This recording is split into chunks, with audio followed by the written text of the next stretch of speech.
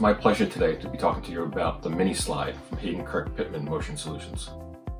The MiniSlide is a great choice for a wide variety of lab automation applications.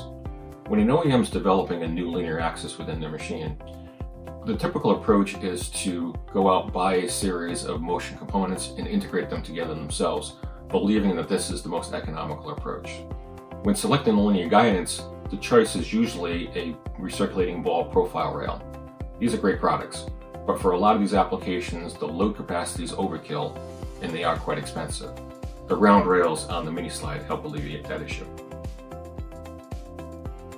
The MiniSlide is really a culmination of HKP's core strengths, including our vertically integrated manufacturing, as well as our decades of experience solving our customers' motion control needs. The resulting product is one that is compact, economical, and reliable. Our team's knowledge of engineered polymers and the molding process allowed us to develop a carriage for the MiniSlide, which not only connects to the customer payload, but in a single piece also acts as the bushings for the guide rods, as well as the nut for the lead screw.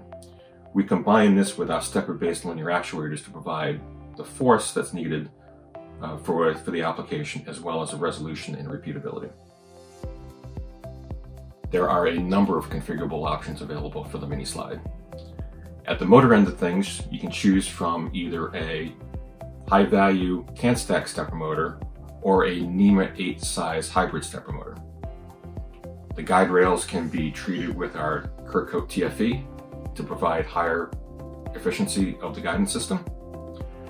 There is a full complement of screw leads available to find that right balance between resolution, speed, and force. There are several mounting options available, as well as rotary encoder options. The pre-engineered MiniSlide offers a compact, reliable, and easy to integrate linear motion solution at an economical price point. Don't let the small size fool you.